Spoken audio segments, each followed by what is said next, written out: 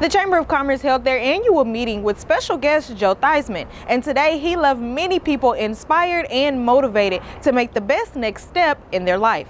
What a neat idea to be able to talk about the analogy between the world of sports, the world of business, and when you really think about it, it's about our own personal lives.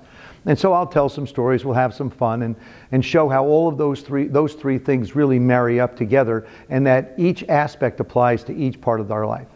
Theismann shares similar perspectives that was in the same conjunction with football and in business. I fashion myself more of a guy like Joey Appleseed. I just want to plant some seeds to individuals, then you nurture it, you make it grow, and if it doesn't fit you, perfectly fine, but at least it was something you looked at.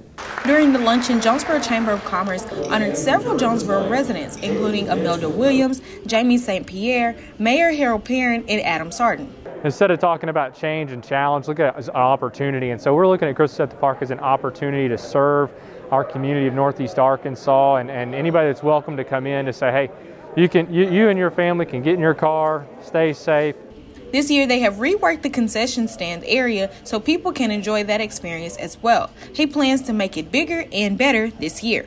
Sarton did take note on what Theismann spoke on when it came to attitude and self-reflection. I think he best said, cheer yourself on. So when you get up in the morning, don't walk in there and look at yourself and say, today. Get in there and say whatever's going to cheer you up so that you can tackle the day.